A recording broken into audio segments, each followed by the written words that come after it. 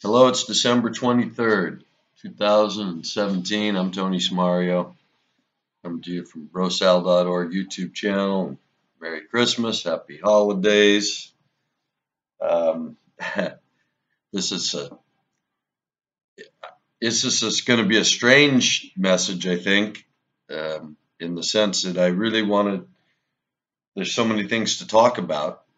I've been wanting to get back to the Bible study. I've been a little bit busy this week with a few things that came up that I didn't plan on that distracted me. And also, I'm very excited. The last Bible study made me really ponder how much of the story's been given to us in a way that's completely hidden the real story from our view. Or it's like the images on the cave, Plato's cave. We've been getting those images, nothing but those images played for us. And yet there's a colorful world of Scripture perhaps waiting to be discovered. But most people won't believe that, as in the analogy with Plato's cave, because this is the Bible. This is what my father believed. This is what my grandfather believed. I mean, I got cousins that have been, that are accepted into the Vatican and work with popes. I'm Italian, so we must have many proud relatives who have young sons or daughters that have been accepted into the fold, the Roman Catholic Church. And so it's made me reflect on so many things this week. It's made me anxious at the idea of looking into the other books of, I know it's slow going, but we don't have to go through all of Genesis. I just like to get through this first week of creation to get our minds open to what's really going on with regard to a revisionist concept of it. That when we look at the Scripture, we're looking at something that's been given to us in a propagandized version, just like our world, or would seem to be thus far. So I'm anxious to jump to Revelation next and see if the Greek, how much of that are we able to see through some of the manipulated traditional meanings that has been given for us, so we could believe in a devil coming from the sky and this very shallow, exoteric version of religion. And so that's why I thought, well, it makes sense right now with Christmas, to maybe talk a little bit about that. Our Christmas is just quite literally a witch's brew of propaganda, traditional lies, wool being pulled over the eyes of the true believer. I mean, unfortunately, that's what Christmas really is. They've been able to create that on the back of, or with the image of, love your neighbor, right? Christmas is a time of giving, and we pull all the heartstrings, all the sentiments in the human consciousness through our propaganda and advertising when Christmas time rolls around. And if you watch Ron Howard's movie, The Grinch That Stole Christmas, you see the message there that Christmas has been turned into a commercial product, and all about the gifts and all about the money and all about the showiness. But really, it's about the love. And I, would like to interject as a possible insight. There's a reason Ron Howard is who he is in a world like Hollywood, which is what it is. So that those sort of stories, when you know that the destruction of Christianity and of religion that is what the great work, that's what's going on. They destroyed or got control of through the destruction and starvation and decimation of Orthodox Christianity in the first world times of the Bolshevik Revolution and the decades following. I mean, for decades and decades and decades, having to root out and all that, I mean, that's where Christianity ran to, out of the Middle East. So that's where all those beliefs had been rooted in the longest. So we don't hear anything about that with all our world of Russian aggression and Russia. Nobody, none of them ever seem to uncover the idea, the real history over the last 100 years. Well, these are the Orthodox Christians. And the banks went and overtook them 100 years ago, killed the czars, if that's the case. Anyway, the czars were taken out of power. I mean, whether the story of killing them is true, or whether that's just more story, like killing Hitler, like any of our stories, nuclear weapons, like Hiroshima and Nagasaki, like, all of our BS, Columbus discovering America, the history, it's all false. And so Christmas must be seen as sort of a crowning achievement of all that falsity, all that manipulation and propaganda, co-opting something real, which of course is that true spirit of God, of giving, of love, and making it your own, meaning making it part of your arsenal, part of your list of assets. Christianity is no longer a true opposition to anything in the world. It's a tool. The only Christianity, that's why, the Church of Philadelphia has little strength. The people that are loving their neighbor, there are not too many of those left at the end. They're not an army. They don't have weapons of mass destruction. They can't go free people and take people over. The real Christians have little strength, because the only other praiseworthy church is the one, that have nothing at all. So the Philadelphians are obviously the ones that have something, and they choose to share it. They choose to give it. They choose to love their brother with it. The other church there, was it Smyrna or Thyatira? I forget which one. I think Smyrna's praised for, you're poor and persecuted, but I say you're rich. Hang on. So I look at the world today, and I think you get all the Christians of Africa, the persecuted Christians of places like Russia or the Middle East that have been purposely persecuted since they went and co-opted Islam to do the persecution in the Middle East. Anyway, I know it's a little off track, but I told you I've been thinking about a lot of how many roads intersect right now at this Christmas celebration. The intersection of the whole history of my life being a propagandized lie, to live in a country that claims to be free and great, that's neither, a country that's supposed to be Christian, that's an absurd offense to even pretend that, when we're the country that rewards the few people that do nothing but steal and turn the masses into slaves, and then let the people who've stolen everything use us as a military tool to steal everything else around the world. That's not very Christian, So to pretend we're a Christian country is a lie. We don't even permit sort of Christian public demonstration anymore, right? You can't have a statue at a school, even especially if it's a public school. It can't be dedicated in the name of Jesus or in the name of Christianity or in the name of some saint, or it just can't be. That's now becoming illegal in the great free Christian America, under this really weird argument that they'd already went over before. They just came down on the other side of it. It's not that it's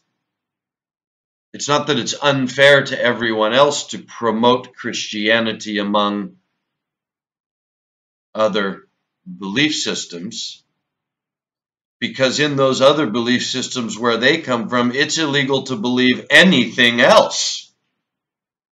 If you're in the Middle East, you're in a community that's either Christian or Islamic or Jewish, most likely. And not too many atheist gay communities exist in worshiping Ashtoreth or anything else, worshiping the golden unicorn or the crystal pyramid. Or, I mean, you might be doing that in private, but boy, you better keep quiet, right? So in all these other countries where these other religions originate or come from, it's the norm that they're kept exclusive, and it is a national religion. It's sort of religion first and nationalism second, or at least they share an equal red team, blue team, divide and conquer method. Where in America, the whole idea from the beginning was separation of church and state, so that, I mean, under the guise that, I mean, what it allowed, of course, was the militarization, the turning of human beings into slaves for the corporation. It allowed America now to do things other countries couldn't do because other countries had some sort of God that they had to deal with, even in their politics.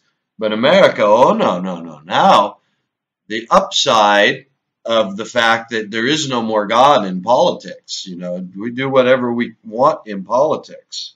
That's a separate arena. The upside of that is now you can do whatever you want in church. There is no official national religion. You can believe whatever you want. Worship any golden calf. Worship anything you want. And theoretically, the thing that was touted, or was sold, I should say, as bringing you that freedom and that ability, was the Christian faith. The fact that this guy died for everybody. In this guy, everybody's equal. In this one man, in this one religion, is no religion superior. See? So the whole idea of setting up these monuments originally was that they were what was the story behind all the freedom. It was because we were Christian that we could tolerate everyone as he tolerated everyone, that we could forgive everyone as he forgave everyone, that we could accept everyone and point to the one door and say, well, you can do what you want, but he's the door. So that was the whole reason that they could argue that the statues, could be there in the first place, in a place where you're touting freedom of all religions. Yeah, but it's because of this religion that we have freedom of all religions. Now they're using the other argument to say that the whole separation of church and state trumps the historical argument, or the historical narrative of claiming that Christianity supplied the freedom. Now somehow we get to just say that America supplied the freedom and Christianity doesn't get any more higher claim than anyone else.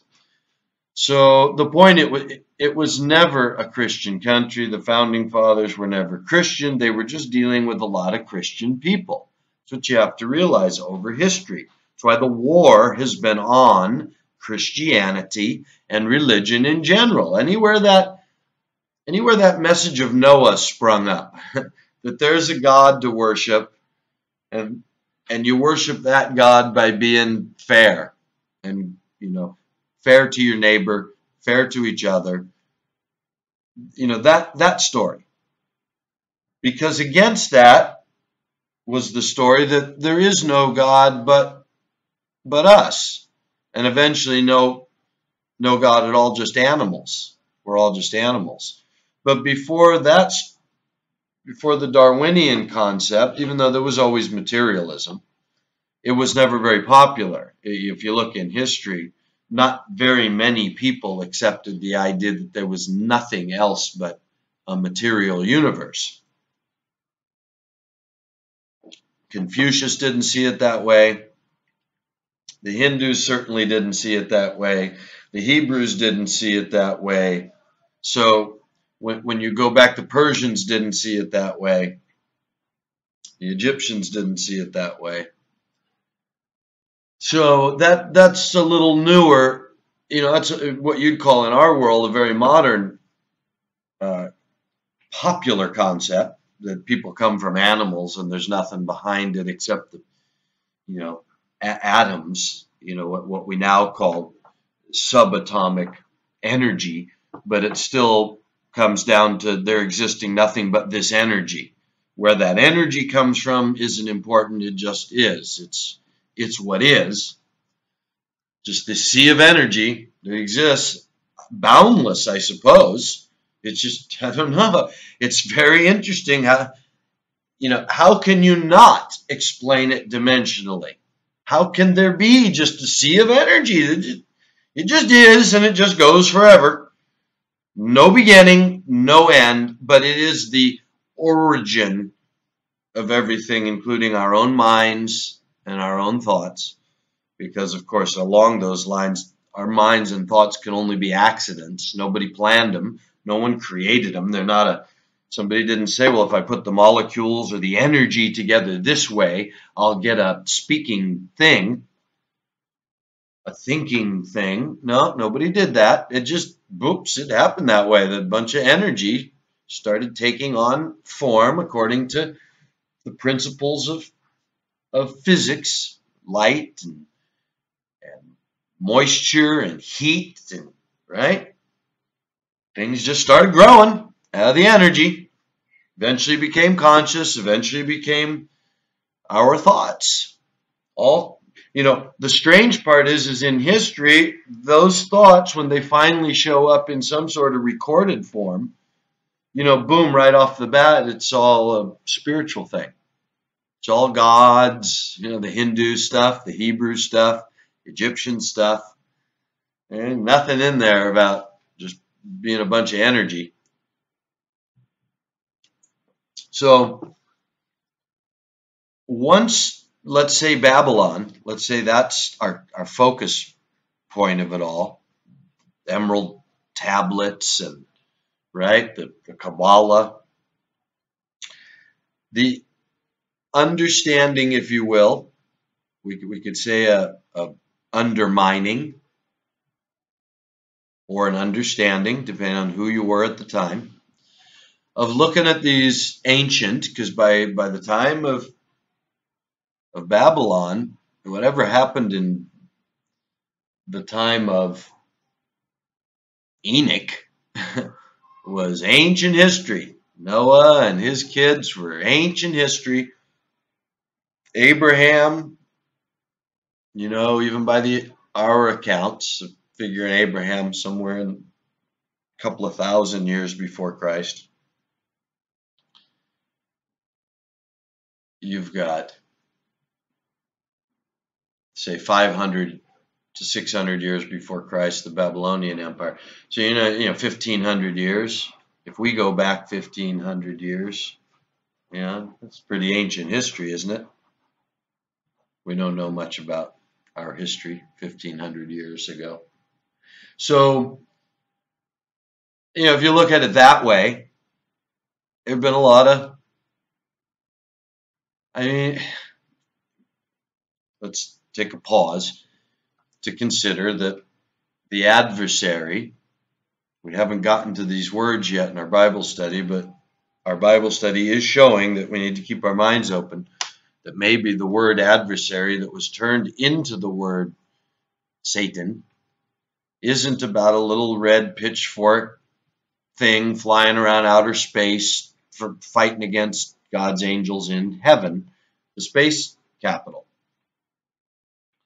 But maybe it is just what it really does represent in that word adversary, as in heaven is within you, as in, you know where I'm going, Philip, you know the way. whoever he said that to. How do we know where you're going? How do we know the way? Jesus.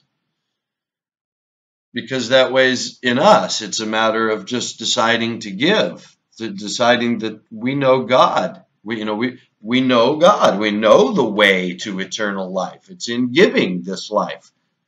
All these parables of Jesus, these strange, almost koans, right? You gain this life by losing it. You get by giving.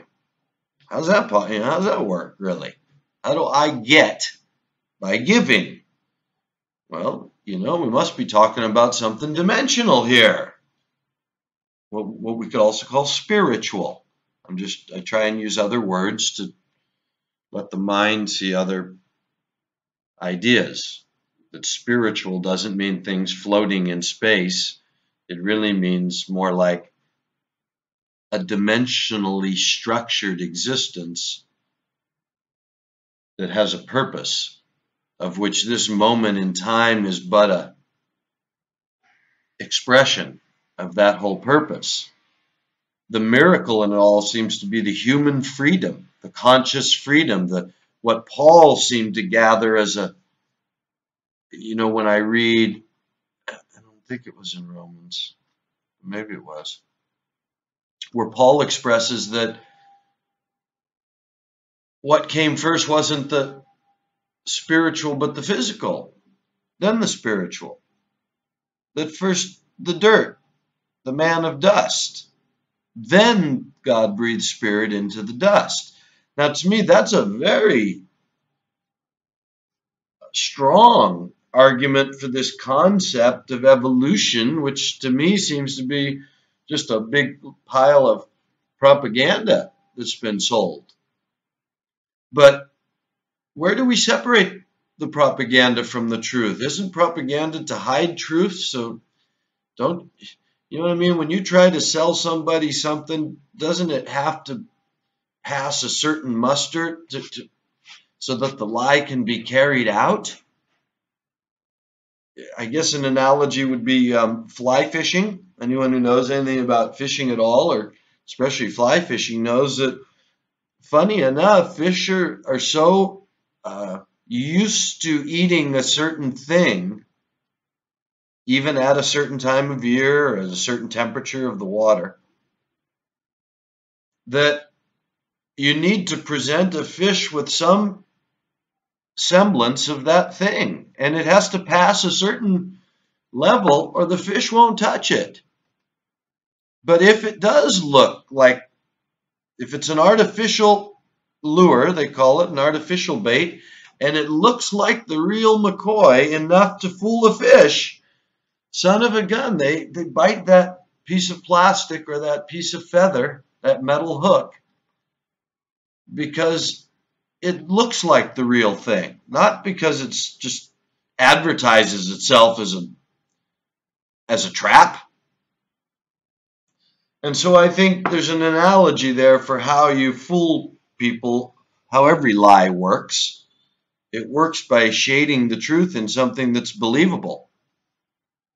A falsity that's believable. And so when you look at our propaganda coming down to us, that's why the Grinch that stole Christmas has to be wrapped in the truth, which is, Christmas has become about the gifts, about the money, when it's not about that at all. It's about the love. But I challenge you to find me the word Jesus or Messiah or deliverer or savior mentioned in that movie once. I challenge anyone to find me an association with the actual historical thing that is the impetus of that very story being mentioned in that very story. See, this is the deeper insight here with as far as the Grinch and Ron Howard and these guys. They know what they're doing. They know who their enemy is. If not Ron Howard, the people who employ him and say, here's the script I want. And when he says, don't you think we should make a reference here to the Son of God or the Messiah, they tell him, don't you dare. If you do, we'll find another director. And so you learn right away, okay, they don't want to hear no Jesus references unless it's where they've got Jesus written in to be stereotyped into the drumbeat repetition of brainwashing their traditional view into your mind of the Jesus that's sending, the Left Behind series, right?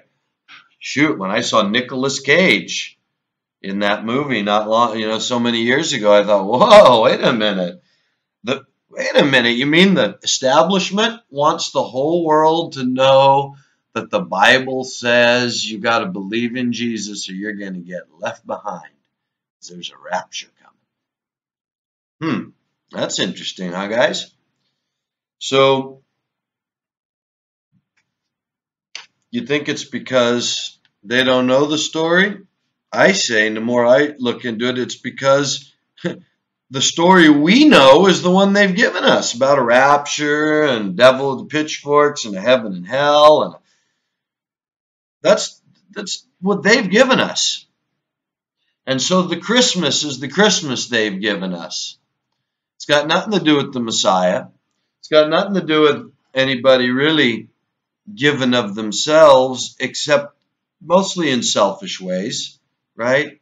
We give gifts to people we love, not to people we don't love, right? We don't go help people who, we don't even know.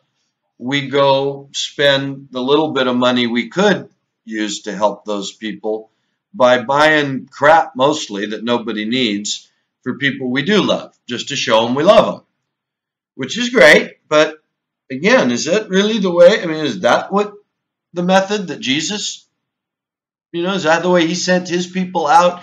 Is that what the first church did? Is that what Paul and John teach? Is that what you're going to find Jesus doing on Christmas Day? We've created a beautiful vision around it. And that's the part, I guess, that's the deeper message that I'd like people to hear, is that the deception and the propaganda is very good. It's not, when you see that offensive in your face kind of propaganda, a Nazi with swastika and a Hitler mustache, Donald Trump or Hillary Clinton, this kind of offensive in your face propaganda that has no subtlety to it whatsoever, for sure that that's not anybody's there's no real truth there. That's perfectly exoteric. That's on the outside. That's for sports fans willing to trample each other over a controlled sport in which the same player they're willing to kill you over insulting today, they'll be insulting tomorrow when he gets traded to the team they don't like, right? They're willing to literally commit a crime today for their team and tomorrow commit the same crime against the other team. So, and this is nationalism brought into its lowest form. At least nationalism, you can bring people to you can ring a deeper heartstring, right? Like all our emotional romances that keep us stuck in their system of this false love based on buying diamond rings and having big houses and being these somehow Hollywood couples that don't really exist, although you got all these weird types that try and emulate it, and don't they look happy? For those of us who know or have served in our capacity as the servants for those people and been able to observe them close up. And yes, don't they look happy and Christian in that sense of giving and loving everyone and accepting, right? That's never shown to us in our perfect little characterizations of our perfect little people on our televisions, is it? These people, if you notice, they always have these gargantuan homes or lavish accommodations, no matter who they are. And rarely are those being shared with anyone. Rarely are the homeless being brought into any of our vision, as I was brought abruptly into my vision by going to one of the most popular tourist cities in the country or the world, one of the most rich in resource and even modern affluence. Seattle is just one of those cities in the world today that's got everything. They just got it going on. High tech is there.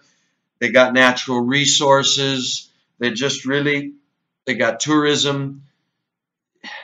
Real estate is purported to be one of the strongest in the country, though there's no such thing in an economy that's really, a house of cards. But in that house of cards, Seattle's the strongest pillar in the real estate and other markets. So here, like San Francisco all my life was, and probably still is, as far as financially.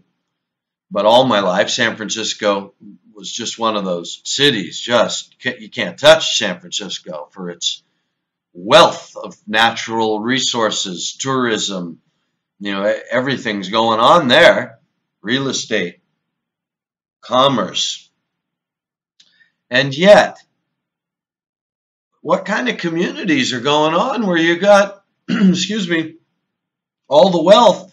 No matter what community, no matter what city or state, everything seems to run like clockwork in the sense that the very few corporations or somehow interests with great money and influence, corporate or not, wind up with all the resources, and all the general population winds up as worker bees. And I can even hear people responding in their knee-jerk, propagandized, brainwashed, brain-dead response. Like, overpopulation? How do you know? Have you counted people? Does it look any more overpopulated to you than when you grew up? It all looks the same to me. Go out into the country. The country looks the same. It's 5 minutes out of the city and whoop, trees, cows, streams, just like it always been. I don't know. Doesn't look like there's 10 times as many people all over the planet now suddenly. Cities are, they just keep packing them in. It makes it harder for them to manage the population. So maybe that's what we could call overpopulation, is difficulty for, a 100th of 1% to manage all of the people when they keep growing in these cities where they've been put. And there's no work for them anymore. There's no space for them anymore. And the only alternative would be to sort of cut them loose toward the country and give them all that space that you've coveted for yourself. So what you give them instead is a story called overpopulation, and get them all hyped up to kill each other, or be thrilled about the idea that the more we kill, the more we tackle the ever-burdening problem of overpopulation, which of course is just a lie, just like the lie of that's just the way it is. It's natural. It's natural. Show me in nature where one small group run the rest like slaves. You have your patriarchs. You have your patriarch whales or elephants. You even have your ants in your system. You have your honeybees in your system. But in that system, do the ants that run it, do the bees that run it, do the whales that run it own everything? Or are they just responsible and live the same as everybody else? But they're the ones who have shouldered the most responsibility, or have somehow the most to offer the community through strength or brilliance, and therefore have earned this position. Not so much earned it, but have been elevated naturally into a position of authority. But is the authority to own everything that everyone else has? I mean, when you look at dolphins and whales, it's the ones in authority, they make sure everybody eats. They don't leave sick behind. They slow the whole herd down to keep the sick with them. until they can die a dignified death, and then they can move on at a faster pace. That's just the way whales and dolphins do it. So, I find only humans justify letting a few people own everything and tell everybody else what to do, even though they don't abide by the very things they tell everybody else to do. They're not the most respectable. They simply own everything. I don't know how to even put what terms are, there are no other terms. It's a purely human concept, a slave master that fences off and owns everything and keeps all their slaves in their little gated communities and tells them what they can do and what they can't do. And they themselves live above and beyond that law. They don't live that way. They don't have to abide by those standards. But the people do. And so it's remarkable to me that the people themselves have been able to give up their spirit over the ages. And as I've always argued, I believe that must be why the indigenous people had to be destroyed, like the true Christian, the real believer in a spiritual world, the real believer that there's a God to serve beyond politics, beyond money, beyond myself. I'm the product of something larger than me. I'm a child of God in that parlance. And therefore, I'm part of a family that has a rulership that's beyond the human realm. And therefore, I'm subject to that rulership. We all are. Whether we know it or not, like it or not, agree with it or not, doesn't matter. You're still subject to it. And so that's the whole identity that a person of belief, quote unquote, the characteristics that should be overwhelming to anyone that, outside of that belief. That here's a person that simply has a higher authority. And you can't buy them, you can't beat them, you can't threaten them, you can't own them. You can't own them. And so that's why the religious and the indigenous, when you look at them, could you own an indigenous, say Native American, who didn't believe there was such a thing as private owner, that a tree couldn't be owned by any person? The land couldn't be owned. The tree, the land, the earth, the lake, the birds, and everything. This stuff was, we're just passing through and it's here. We can only use it. And they believe there was some sort of spirit that gave them the right to interact with all that creation and use it while they were here. And then they would move on into that and become part of that world that was being used. Do you think you could come to someone like that and say, yeah, but I'll pay you more if you cut all those trees down so we can build a bunch of houses that, don't do good for anybody but us, this small group that's going to pay you, right? You can't buy that kind of spirit, see? You can't own it. So when that spirit was encountered, it had to be conquered. And when you look at most of the history of mankind, it would seem to be the ugly history of conquering the unconquerable spirit of man, the side that was religious and spiritual, that just had a higher authority. And so that has always been the battle, I think. I mean, if I have to look at it, it's just really trying to organize in my mind a framework for all of this. That's got to be it. And that's what leads to the Kabbalah. That's what leads to it all be seen as allegorical. Because there is no authority higher than me. I'm my own authority. I'm God. You're God. If I step on your toes, you got the right to wipe me out, because I'm not letting anything in the way of my vision. I'm God. It's all there is. My mind is the apex of the pyramid. And so once that's understood, all religion can be allegorical. It can all be put into an allegorical framework. And that's been the division, I think, all along. And if you go all the way back to there and imagine that from 500-600 years before the time of Messiah, there's been this division of man, the adversary in us that doesn't want to be bound by a higher authority, had finally worked it out.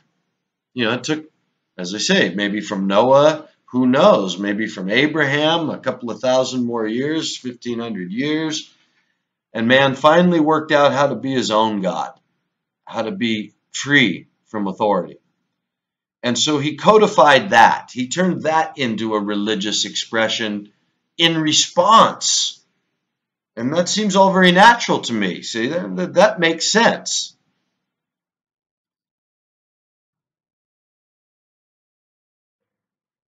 Any kind of, even a poet,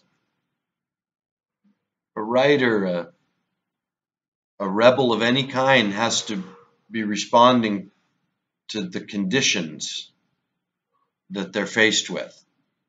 Nobody can write about what they've never experienced, right? Nobody knows what another dimension looks like. That's why you get such feeble writing when you try to, when you get writing about heaven or hell, you get stereotypical, everything based on sort of Dante, a physical version of stairways, high places or low places, all metaphors, allegories that are shallow, because what else are we going to draw from? How you going to put it into a metaphor? Where are you going to go with your mind to get the data to analyze whether you've got a correct vision of the next dimension? You just can't. And that's why all our scripture is bound. That's why all of our art, our expression, but that's what makes it. See, that's what makes it human. That's what makes it short term. That's what makes it perishable, I think. That's this perishable body that Paul spoke about that will give way to an imperishable body that isn't based on that sort of imperfect knowledge in an imperfect environment. Not imperfect in the, it's a weird word. Let's just say in this dimension, it's limited, corruptible, might be also seen as limited as well as imperfect. An incorruptible body might be seen as this unlimited body of light, the capacity to have light without darkness and yet retain the memory of darkness. I can't see that this life is anything else. It doesn't seem to have any other meaning to me.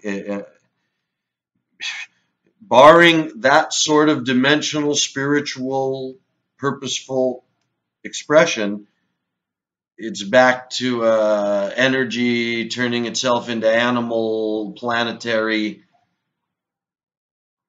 space turning itself into consciousness, coming up with all these silly dreams for ourselves, because that's just what the energy's doing right now, for no purpose whatsoever and with no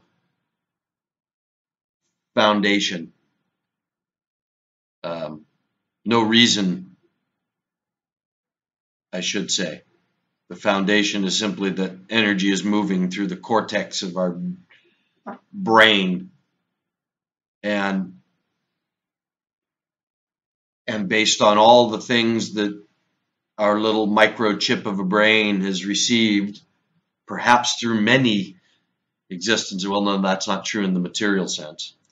Everything we've received like an animal from the time we first started imprinting as a baby, or even in the fetal sense, in the womb, up till this moment, that's the data that makes my brain and your brain think, but there's nothing behind it. every time I face that abyss of reality, because it's possible, I find it erases all the things that truly need explanation. Why there's such a thing as love, why there's all this human concept of giving. You know, this whole thing about Christmas that makes Christmas so special that they've been able to ride on is because it carries that germ of truth, that giving is the greatest gift in the world. That when we give, we feel better than we can ever feel. When we help someone in need, give of ourselves, act absolutely unselfishly, with a purpose to be unselfish, because that's this whole idea of Christmas nowadays, is that, you know, that's the germ of truth, is it's being unselfish and giving and loving and forgiving and all that. And it's just doing it with that purposefulness. But see, that's the original Christian message right there. It's the purposefulness of being giving, not just doing it because it makes you feel good today on Christmas, but that purposefulness because that's what the Master showed was the way to eternal life. That's the way you're supposed to act every day, is the way toward eternal life, which is why then you have to put your Christmas BS through that filter. You know, the way you're supposed to act every day is it to go out shopping in the commercial market, buying cards and Christmas gifts with ribbons and bows made in China out of plastic that's just, you know, all this offense to the world. Is that the Christmas spirit carried on every day? You know, does it take ribbons and bows to feed people and make people warm or make people feel loved, or people who are lonely in hospitals or in old folks, elderly, you know, residences or prisons even? Doesn't Jesus make mention, you came to visit me in prison? You don't think that's important to him, huh? One of the odd anecdotes in the scripture and it's tied into telling you righteous, come on in, you righteous that didn't know you did it for me. But you went to visit one of my least of my little ones in prison. Come on in, you righteous. So what's that mean, you know, visiting someone in prison? So these are the real Christian, you know, the Christmas acts that if we all carried them on every year, of course, we'd change the world. And that's what our Master, the Messiah that they call Jesus, and that's what he, you know, that's his teaching. Nobody else's. Ron Howard don't own that. Hollywood didn't think of that.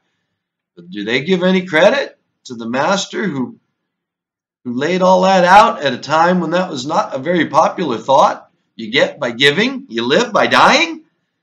Get on your knees and clean the feet of your servant, love your enemy. Huh? How's that going to get me ahead in this world? How's that going to stop the onslaught of Sodom and Gomorrah, Seattle and San Francisco?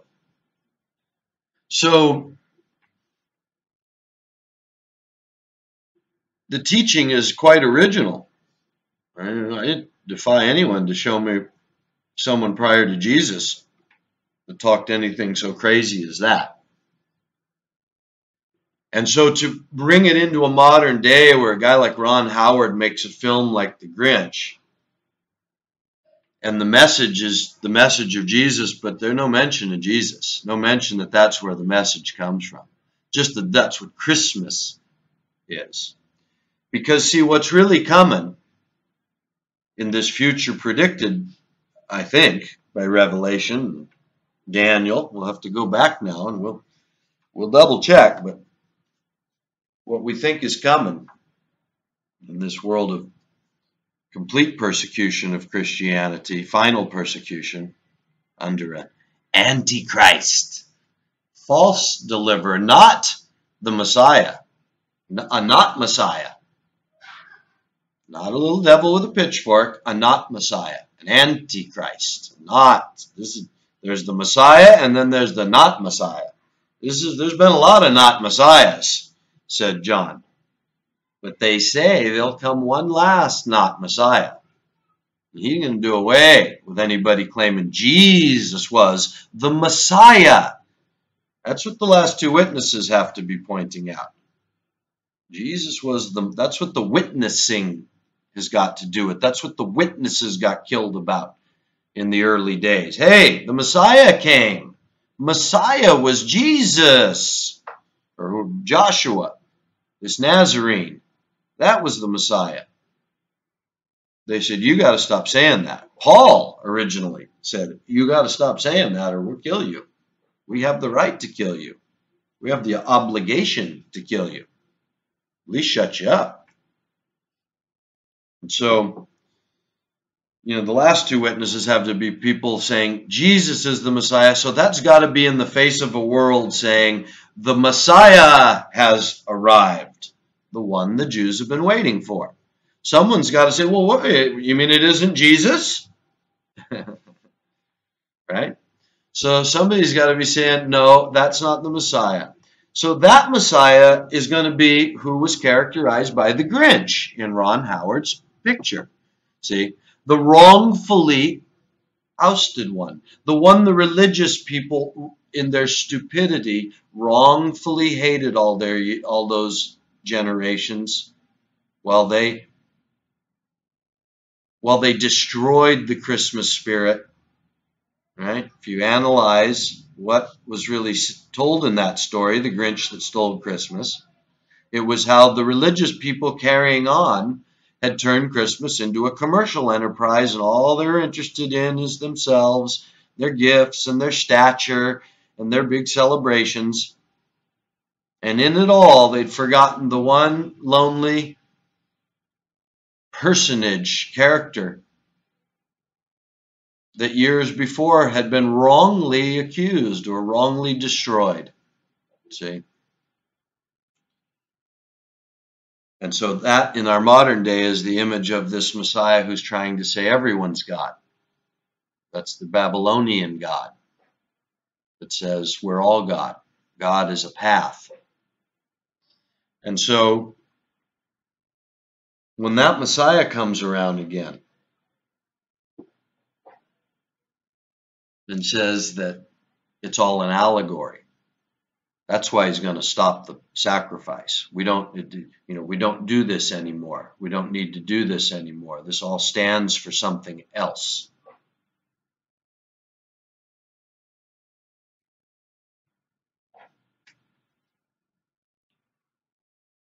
So the Grinch is the forgotten past, ostracized past, not forgotten, but ostracized, demonized, that yet brings back the true moral, the true reality of Christmas. Again, with no mention of who or where it really comes from.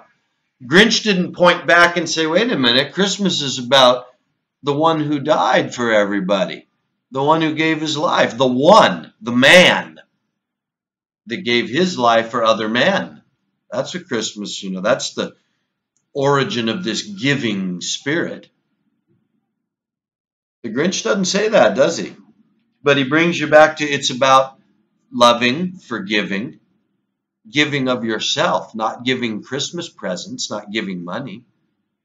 So, excuse me, in the modern world, that's why they can commission something like that, which to a Christian seems so Christian.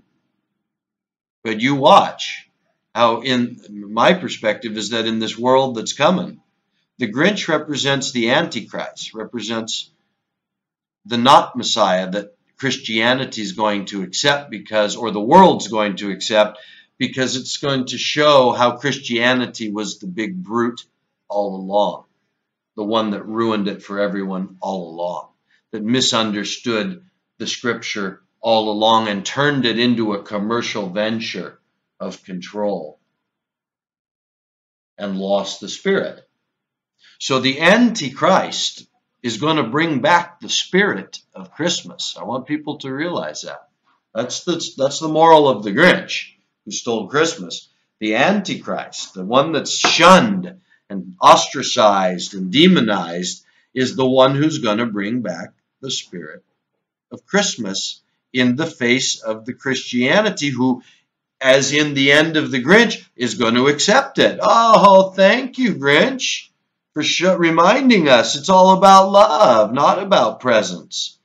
See, so my vision is they're going to blame the whole presents thing on Jesus, which is true because Catholicism, the co-opting of the story took the real Messiah, Joshua, out of the story in the 2nd century, introduced hell in the 3rd or 4th century, right? And for 1,500 years has been manipulating and undermining Christianity as it has all, it's been Rome. If you just look at the 3 city-states in the world, right? Obviously, Washington, the last one, the District of Columbia, was started as the militarized arm that was beyond reproach. We can kill anyone, terrorize anyone, build any type of despicable weapon, do it all in secret, and there's just no oversight in the District of Columbia. In the city of London, well, we have the historical banking record or legacy or chain that is housed there in the city of London. The money trail can be, if there's anywhere that it can be unraveled to be traced back in time, it's through the city of London, where the banks have always kept the real banking power. And when there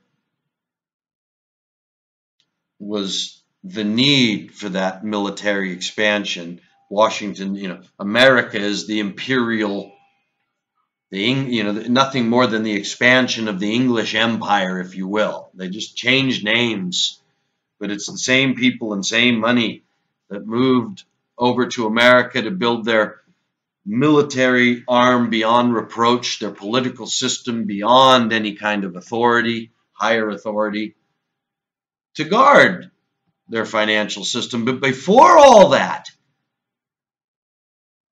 was Vatican City, where you could start using the army you already created in the Jesuits and the armies of different, let's say before there were countries, but city-states, the armies of Italy or France or England of their time that could be mobilized through the dictates of these bankers, say these Venetian bankers going back 1,000 years, but at least as we know through the banking that starts up after the Crusades in the 1300s, 1400s.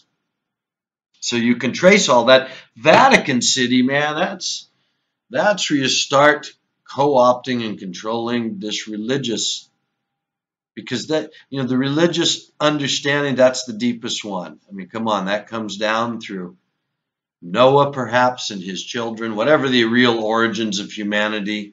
We have it as an allegory, we have it as a story, whether it's history or not. Noah and his family after the flood. However that plays out, you do have this remarkable unity of understanding in this sort of prehistorical times, thousands of years ago, these monuments around the earth, these stories from Mexico to the Middle East, Africa, all over the world. So it's all the sundials, all the Persian Empire and all the Egyptian understanding. Where did all that come from? Where's the history that leads up to it? The Atlantis supposedly and all that. Where did all that deep technology that was the ancient world? Where'd that come out of? So we surmise in our limited notion through Scripture that it came out of this introduction of the dimensional spiritual thing through people like Enoch, through the sons of Noah, through the spreading of that knowledge that goes all the way back to its adversary at the Tower of Babel. However, what that represents, as I say, I doubt it represents people that thought they could build a physical structure to heaven. Really? Really? Above all the highest mountain? Why wouldn't you at least start on the highest mountain? If your goal is to build it to heaven in the sky. So, it seems more like an allegory for becoming your own God and having a plan to do it. And the men actually had a plan that long ago to become their own God. As a natural progression, it's come down through needing to own or infiltrate or co-opt the spirit, the true spiritualist, the true believer, let's say, the one that really believes in a higher authority. So you have to give them a reason, not tell them there is no higher authority, but yeah, okay, here's your higher authority. Believe in this, right? So, okay, Vatican City. Money is what became the tool after it used to be standing armies. So you needed a god, for everybody to fall behind, and a system of trade or whatever made your alliances in the days of, say, Greece or Persia, excuse me, when it was a matter of alliances and standing armies that kept you in power. But once it became finance, and financing both sides and all this kind of thing, which seems to have started to happen after the Crusades, that's probably what the Crusades were all about, and the getting of the gold and the financing of both sides and all this thing that seems to start kicking in somewhere in the 14th, 15th, 16th centuries, that becomes the method by which control is maintained. You still have your fight against the religious, so Vatican City, always been funded. Nobody ever used the money to take them down, did they? Just to expand them. Then you got the City of London for consolidating all that money in banking, and then that quickly spreads to the New World Order of America, where you can now have a political system beyond any higher authority, a military beyond any scrutiny, funding beyond any oversight, everything you need now to use the tools that you've perhaps been working for hundreds of years to put into place to finally get rid of religion officially, to officially start worshiping yourself at your temple.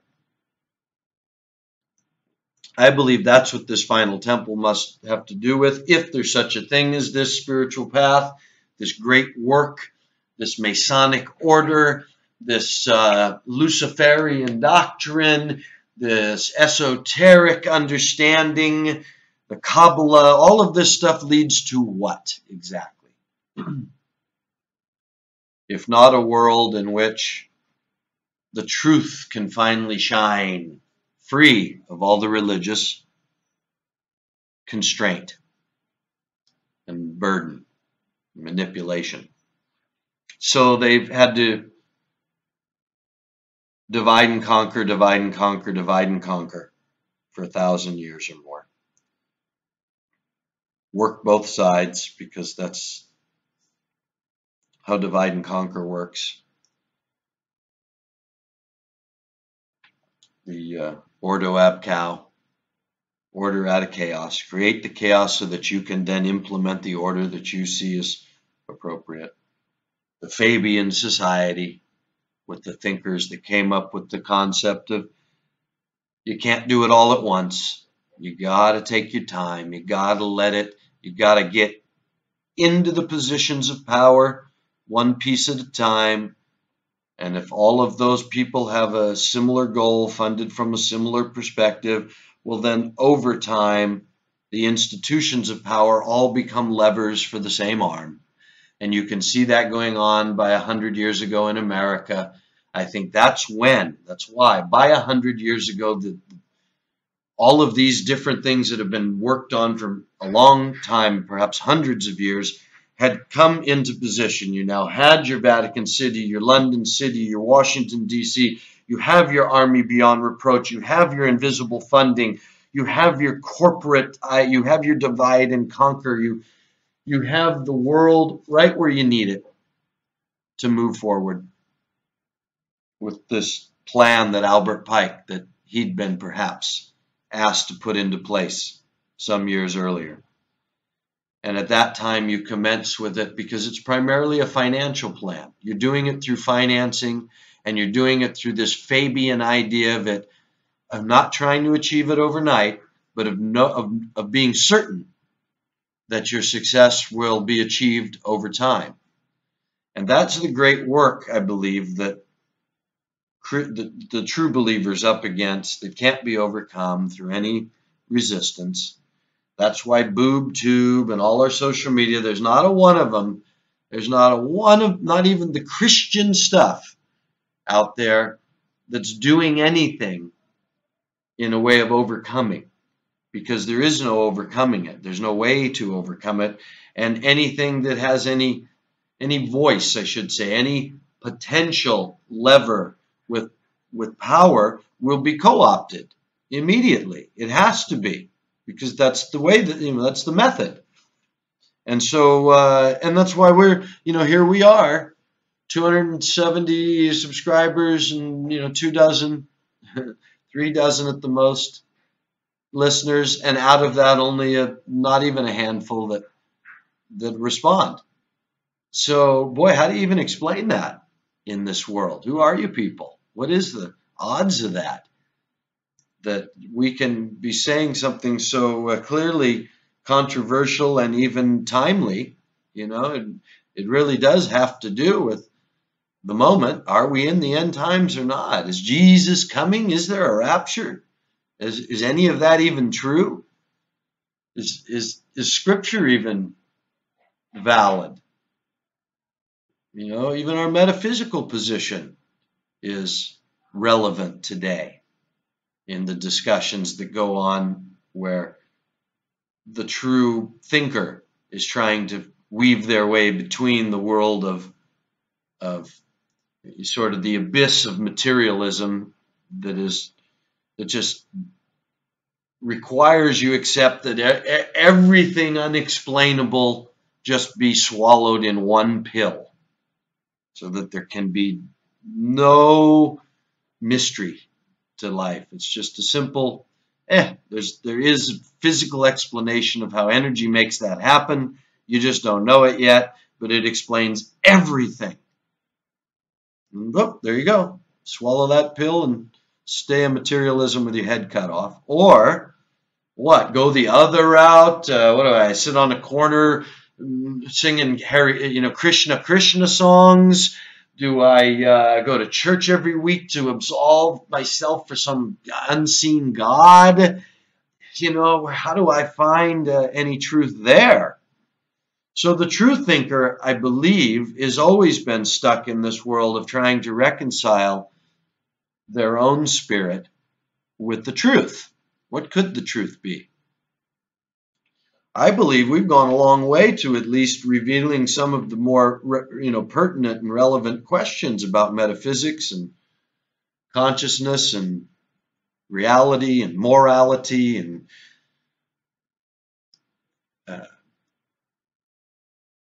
that our channel now, after this many, 3 years and 250 productions or something, it seems that we should have a little bit more voice, but we don't. We're really just a secret out here, and I still think the couple of dozen of you, lucky buggers, huh? I mean, I could turn this off and no one would notice except a couple dozen people. So, but I feel it's part of my trip to be a unique voice, in the same way I'm a unique builder. I build things that no one else seems to think about, or and I get just enough response from people that appreciate it. that I realize I'm not just building useless or oblivious, irrelevant things. I'm really building things of beauty, but they take time and energy and thought, and not many people are on that wavelength in the modern world. But a few people are, and they see the stuff that I build and they appreciate it, and it so it brings me that circle content with what I'm doing, and so I get that from the few people here. I really look forward to being able to transfer us one of these days to a website and get away from BoobTube. But for whatever reason, this is where the Spirit led us, and here we are. And maybe one day people will listen. I find our revisionist Bible study fascinating, and so I'm going to get back to that right away. But I just wanted to remind people that, Christmas is really about recognizing Christ, Messiah, not about giving gifts or even being unselfish. That comes with recognizing Messiah. If Jesus is Messiah, if Christ is the Messiah who came and died and rose from the dead, and he knows the way to eternal life, he said, "Follow me." This is what Christmas is about: following Christ, the Messiah, every day. Celebrating it on the birthday of Tammuz, okay, we could get a kick out of that if we knew that's what we were doing. Hey, Tammuz, up yours. Middle finger to Tammuz. You tried to co-opt our religion, but you know what? We're going to be known for giving even more and having a big party and calling it Christmas, Messiah Mass on the birthday of Tammuz.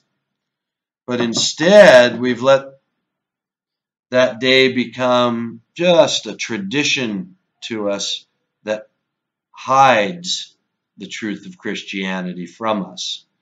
So, Christmas in the 21st century, I'm afraid, is, one more piece of propaganda in the puzzle. It's one more deception. It's Santa Claus Christianity. And so, while I wish everyone a very Merry Christmas, I wish everyone every day would think of the poor and needy as the Messiah did, would remember what was important to the Messiah, that loving our neighbor is what he commanded us to do. Not judging others is what we're commanded. That's not, here's what you should do. You ought, John said, to lay a life down for a friend because he did. He laid his life down, and we ought to lay our lives down, says John. We're not commanded to, but John thinks we ought to. And so, if anything, on Christmas, there ought to be a bunch of believers out there laying their damn lives down for others, visiting prisons and taking care of those that are in the street. I mean, this should be, if there's any day when everyone in the street was fed and brought warm clothes and given some gift. If you're going to give a gift on Christmas, this should be the day that every single person in the street feels it. And I'm afraid, as much as some of them probably do receive the generosity, so many of them, it's an awfully cold day in Seattle or San Francisco, and people are busy giving their money to each other and rushing to and fro, and they don't even have time for what might be a normal gesture of charity. So anyway, I would like to remind people that Christmas in the 21st century is as big a lie as prosperity in the 21st century, of Christianity in the 21st century, of the free and great America in the 21st century. And all these things are the great lies of the 21st century, meant to enslave the most brain dead and brainwashed of all mankind, of all history, into being the dupes that can carry out the greatest genocides of all history, which is what our war machines and all this propaganda is going to bring sometime, perhaps in our lifetime. So, yeah, Merry Christmas. Go feed somebody today. I know probably we're all have different plans. We're with our families and we bought our gifts, and I don't want anybody to feel bad, but maybe tomorrow, think of all those people in the street. Your leftovers could be given to someone. Maybe all that crappy gifts that you get bought could be passed on, or if you get gifts that you like, you could take the old stuff that you have and go give that away tomorrow. Make Boxing Day, the day after Christmas, a day that you remember, what the master, what kind of life he led, and that you're following him. So anyway, Christmas in the 21st century, wow, it's a sign. Let's end it on a higher note. It's a sign, that we are at that apostasy that Paul talked about. We're at that place where even believers don't believe it. We don't follow him. We say it. We're believers. We're lukewarm Laodiceans. I believe, I believe, I believe. Thank you, Jesus.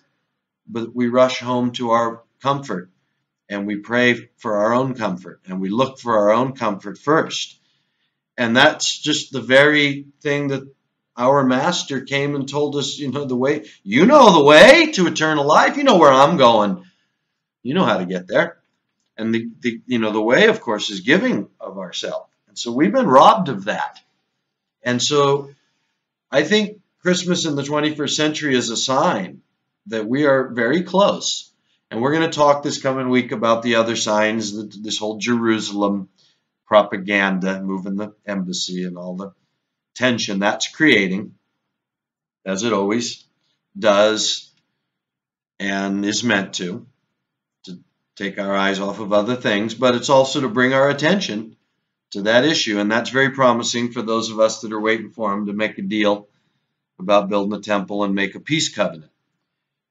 So stay tuned. Sorry I went so long today, but I didn't get anything done all week, and I've been thinking about so many things. And I do want everyone to have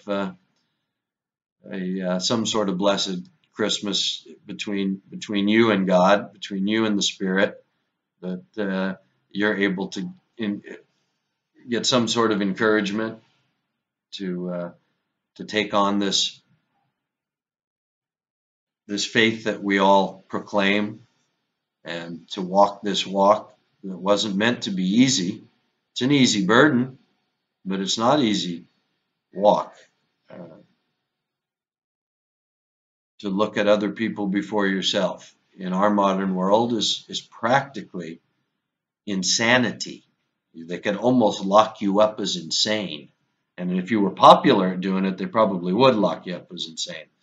Anyway, take care of each other. Try and love somebody who needs it, and feed someone who's hungry before the year's out. Talk to you guys next year.